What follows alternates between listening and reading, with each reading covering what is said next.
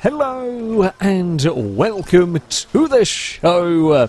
We are here on Forza Horizon 4 with a selection of submarines.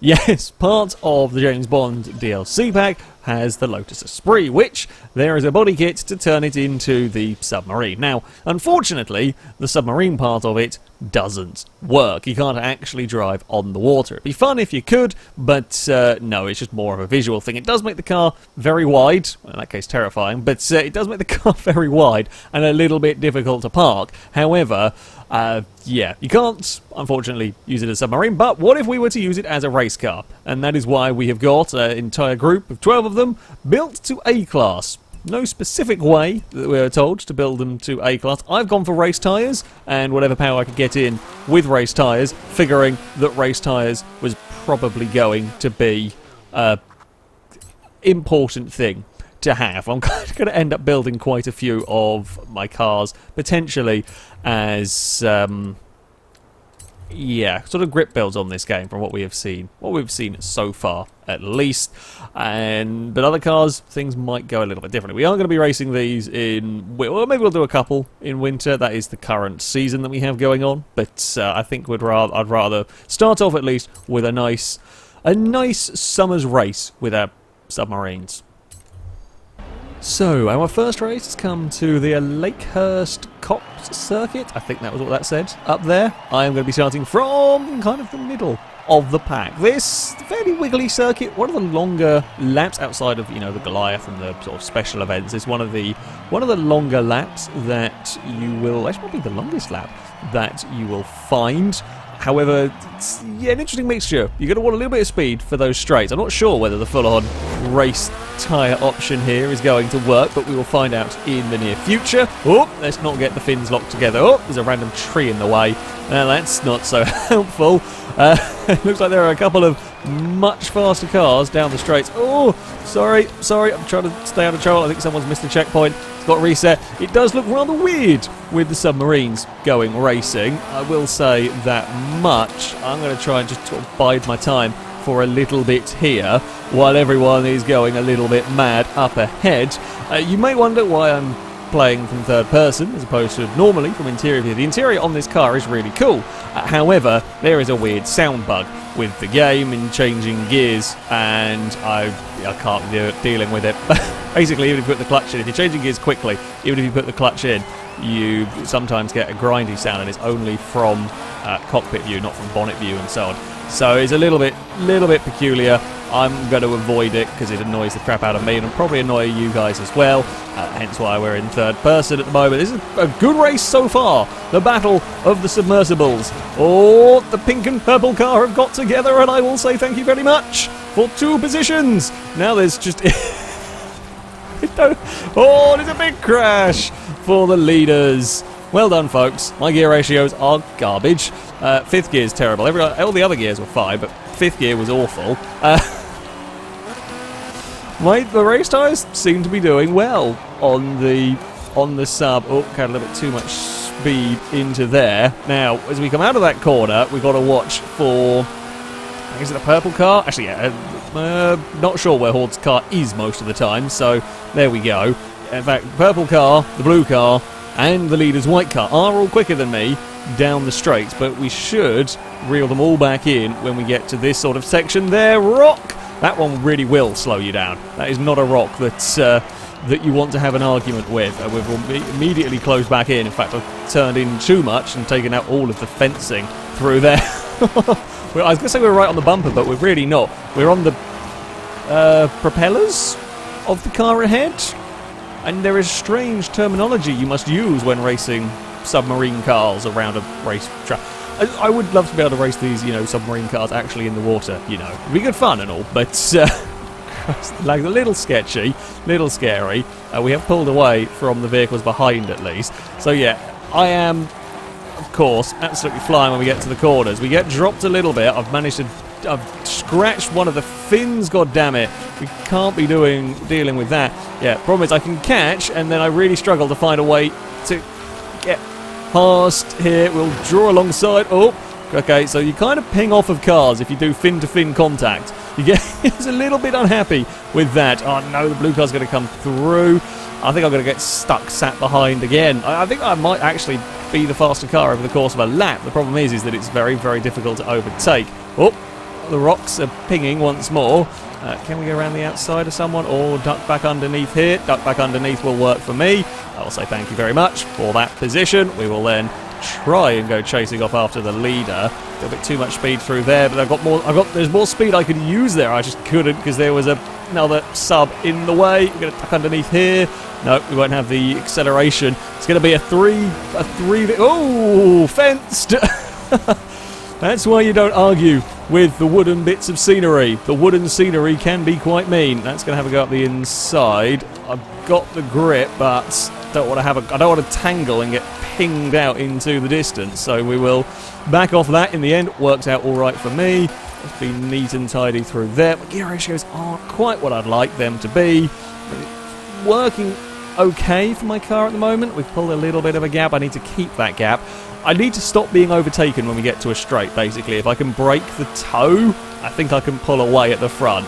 It's probably not going to be this time around, although they're going to have to go a long way around and they won't hold that flat out, considering they were struggling flat out on the inside around the outside of another car. Unlikely to be held flat, and then we will carry the speed here. This time around, I have got no vehicles in front of me, slowing down my full-on grip mobile. We have actually pulled a nice little gap to the vehicle behind. There's one more lap to go. I'm liking my sub. I think my sub was a good call, especially considering this is probably one of the faster tracks that we will see. This is one of the faster circuits we'll go to. I think this was a good build, a good way to go with the orange sub. I don't think anyone with the yellow sub, which is a little bit of a missed opportunity. But well, no, tell a lie. There was a SpongeBob one that was technically yellow, but we don't really talk about that too much. Can we hold on for the remainder of this race? I think, provided I don't bin it in a wall, provided I don't do anything alarmingly stupid, we should be good, because this is where my car is weakest, quickly followed by the bits where my car is strongest, as we now transition into the twisty part, and we are a second and a half down the road without a massive screw up by me. Bounce it through these next couple of corners. It looks weird driving this thing, of course. Actual driving wise, very little different to a normal car. You know, it handles exactly like them. It might have wobbly aero bits going on the side, or wobbly fins going on, whatever you want to call them, on the side of the vehicle. Doesn't really, none of that really makes much difference to the actual vehicle driving dynamics. I will take a victory in the first ever submarine race. Did not get fastest lap. Pega and Horde's cars were both faster than mine. Fairly similar lap times from some of the cars further down. Kiak Invisible AKs in the 109s. Yeah, not quite the fastest car out there, but was able at least to be consistent. And yeah, once I got to the front, was pretty much sorted. So, our next race has come to the Broadway Village Circuit. I believe this is another interesting one. I mean, it looks like there are more straights, however, it's not a massively long circuit. I'm starting from second on the grid. That is what we like to see. I mean, potentially all things might go wrong. The fins on our cars might get connected or something silly like that, but we'll see how it goes. We'll see how it goes. I have had the AI... It's the only circuit I've had the AI get really confused on. One of the races I had AI get stuck outside of the barrier at turn 1 for some reason. Don't know how they did it, but we had Jelly Cars race around here, and the AI were okay with that. Well, ish. However, yeah, they got a random car stuck outside the barrier. I'm hoping not to get my Esprit stuck outside of the barrier. Ninetales has definitely got a way more speed than me. We saw off that line the speed at which the red Esprit has fired itself. Whoa! I'm going to have way more grip, better brakes. I'll go for that dive up the inside. We will slice apart a sign with the fins on the vehicle. We're going to have a car, I wouldn't think they're going to have the grip to fire up the inside. They don't really need to, though. It's a long way back, struggling with that grip. But, oh, there's a blue car, very lost. I think the collisions, sort of side-to-side collisions with these, are a little bit strange, let's be honest. I mean, it's a bit of fun. It is, at the end of the day, a bit of fun. The Esprit, I'm glad to see the body kit as an option, as something that you can put on it, but it's perhaps not so surprising that collisions and whatnot do get a touch glitchy on the car. We are managing to hold this lead once again pretty well. I love that only just noticed it. I don't know, it's taken me a while to notice it. While the fins are going as you're heading around the corner. Christ, it looks manic behind me. That looks like a very, very hectic group. But anyway, yeah, the fins are going while you turn corners a little bit. I love that they pop up when you jump on the brakes. It's like the strangest air brake in history. I mean, I know like the McLaren Senna and the GTA Spano have got some pretty impressive air brakes when they try to slow down, but I think this is the most visually spectacular in many ways. I'm kind of sad I'm not in the big fight further back, I'll be honest. Oh god, I'm in the wall. Don't do that, you muppet. Yeah, kind of a little sad sometimes when you get to the front of the race. We've seen this a few times. It's good in terms of winning a race, and again, my car is working pretty damn well, but it does mean you have a little bit more of a lonely race as there's another slidey, drifty Esprit going on behind. Yeah, when you chuck all the power on, like I built this car up a couple of different ways before settling on going for the race tyres. You can chuck in quite a lot of power, in fact, in this car and keep it in A-class. But, problem is, doesn't really handle, like, at all.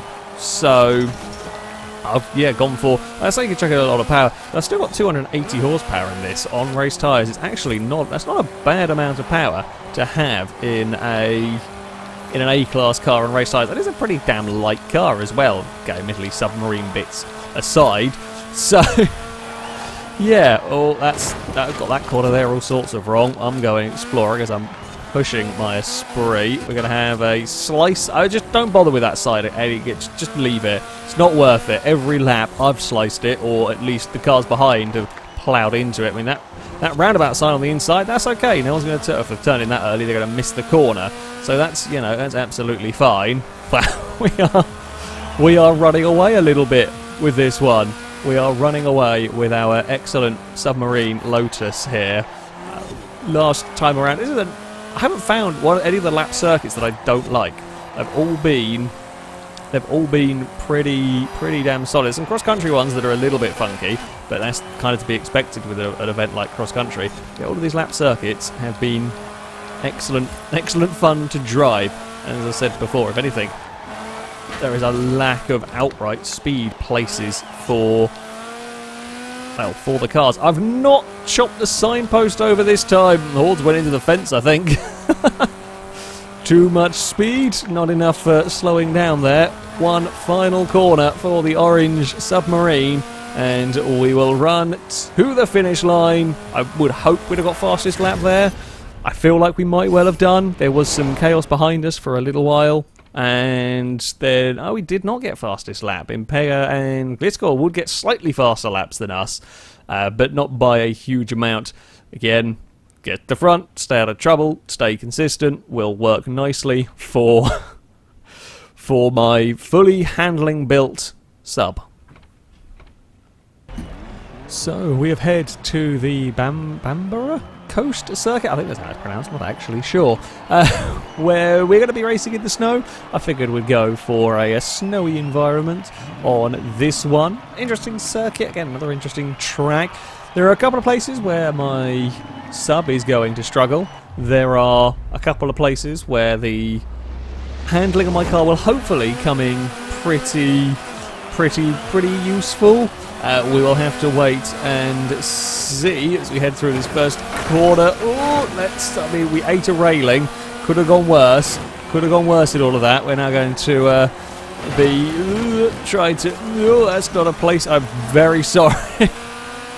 Very sorry indeed. I think a little brush with the wall was enough to fire that car across in front, and once it's, well, coming across the road, not much I can do on that one. I do apologise for the firing off the circuit, but there we go. That's sometimes how things end up going. In terms of the differences between, well, this winter race and the other ones, we're probably not going to see a huge... I mean, this is effectively like just driving on a wet circuit. I mean, the only difference we might see is if you go off the track, you're then going to struggle with, like, massively struggle with grip.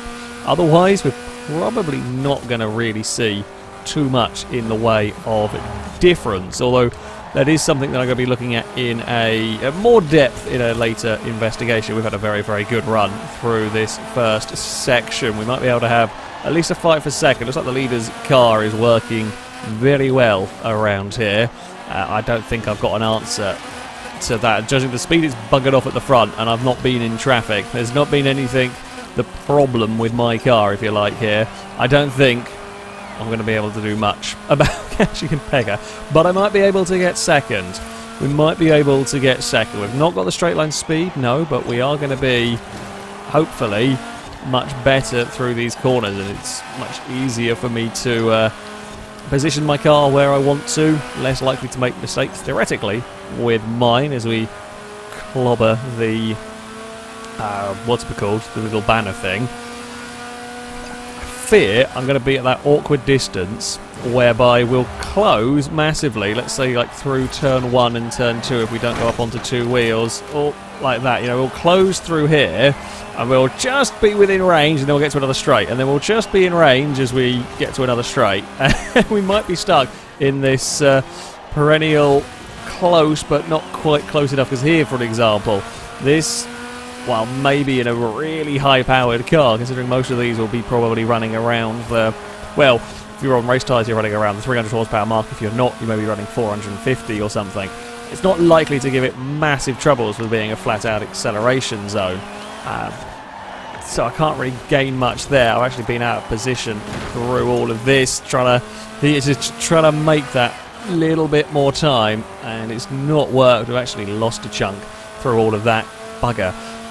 I don't want to hit the curb in the first corner. I've been up on 2 wheels already. Could probably, well, maybe not this car. Probably not make this car roll, you know, counter the giant fins along the side of it. But you could probably make a car roll through there if it was the right weather conditions. Oh, that actually has a really, really good corner. The pink sub has had a little bit of a wide moment, but again, like, we can catch. I say we can catch. We are now second. Oh, there's a missed checkpoint.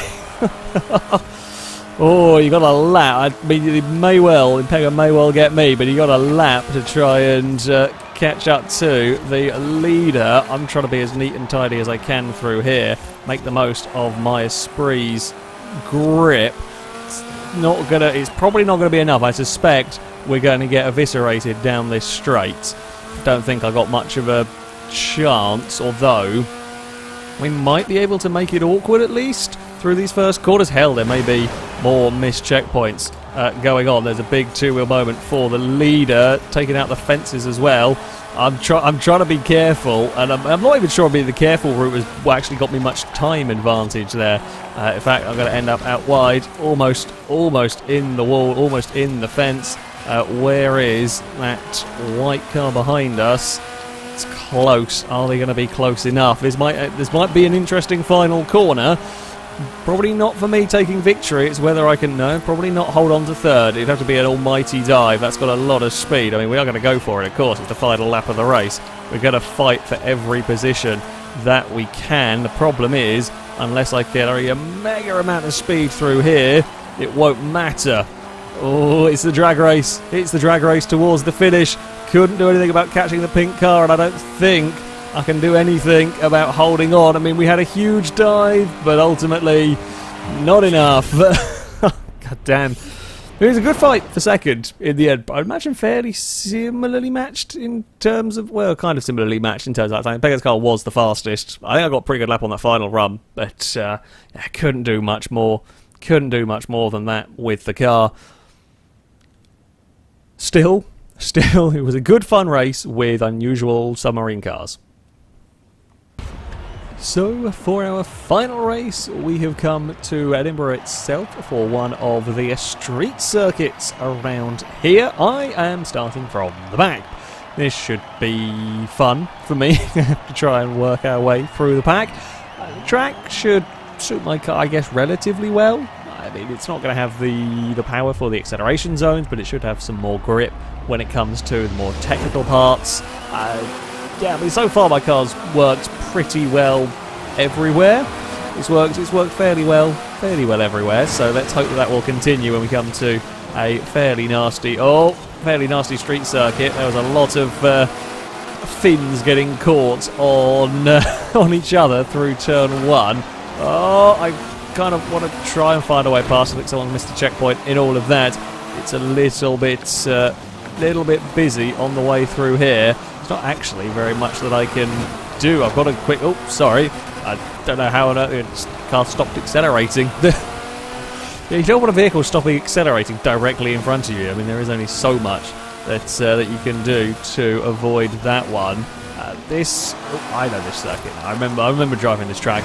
My gear ratios are quite annoying. I think I could probably do with... I could have done with sorting them out perhaps on this car. Second and third are, well, not quite right for my liking perhaps. Let's try and avoid hitting the flying bits of street furniture. There's like some too wide going on up ahead, otherwise there's a big old line of cars. Don't want to turn in too soon. I'm trying to go have a sneak, no, maybe not quite, around the outside. Ooh, it's very easy to misjudge where your vehicle is and get in a lot of trouble. So, I say surprisingly, maybe that's the wrong word for it. I'm so used to...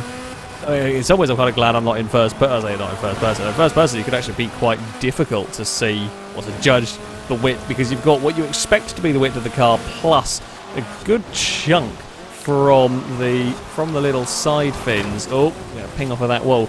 And yeah, it is easy to push the car that little bit too much. I've had a horrendously scruffy lap. What should be a pretty good circuit for this car, things are not going according to plan particularly. Now, we've got some clean air. No excuse. There's no cars in the way. There's no traffic. There is some cars crashing into turn one again, but that's well up ahead of us. We should be good to run the... Oh, my gearbox, it's terrible. I should have spent PI on sorting that out. This is, yeah, not a fun circuit for that. I'm spotting a submarine up on two wheels, and that's a weird sentence to say, but it's a very true one on that particular corner. There are many strange sentences said when doing this sort of stuff.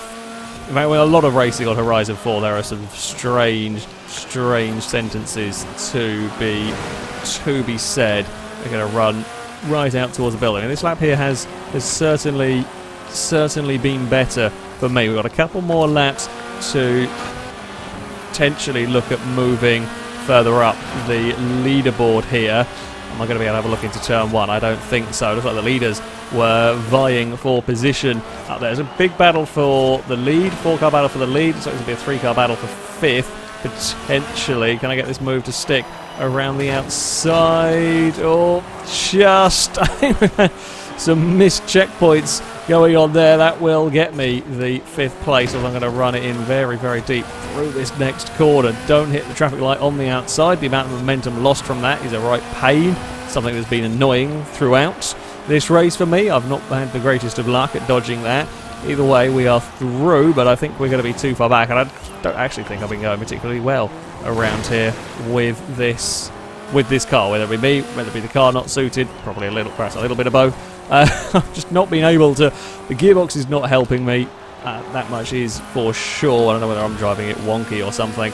We'll go for an extra wide line out of there. Oop, take out a lamppost. Everyone else is doing a similar thing. They're still battling up ahead, side by side into turn one. So I've just got one more lap to go to not do anything stupid and let the vehicle behind me catch up. I mean, it'd be nice if someone happens to miss a checkpoint. I wouldn't pass up a free position.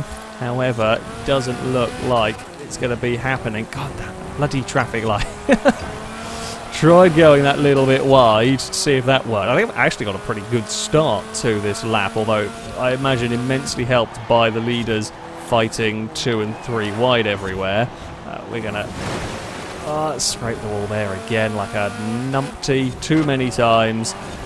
Too many times have I got in trouble there. We can be flat through the, I guess, penultimate corner. Around the final turn we go. Jump on the throttle. Is going to be a really close finish at the front. The top 4 covered by tiny fractions in that. I will have to settle for a 5th. Would get fastest lap of the race. Yes, I would, actually. 56.5, sorry for Miserable AK, but I got a 56.4. Admittedly, the top guys were busy fighting one another, which is going to slow you down a fair bit. I will take that. I will take, finally, getting a fastest lap of the race. I think we will possibly have leveled up something. Oh, not quite. We do have a couple of wheel spins from earlier races where I got level ups, so we can see if I continue my terrible luck. Filmed wheel spins seems to have done okay. Streamed wheel spins seems to have done pretty badly, although we did have one good day, and off-camera ones have been mediocre. But basically, we have got 2. Let's go and give these a quick try before we end the video and hope for an actual car rather than boring clothes. It is boring clothes. Oh, $250,000 would have been nice, but no, boring clothes. Come on, car. There are 2 wheel spins, so let's hope for... Nope, that is a terrible pair of wheel spins, but there we go. It's definitely not worth filming those. That is going to be it for the submarine racing. Difficult things to drive on the street circuit, as you can imagine, with the extra width of the car. Occasionally interesting collision physics between them.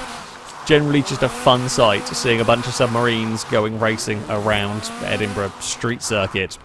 That's going to be it for this video. Thank you very much for watching, and until next time, a goodbye.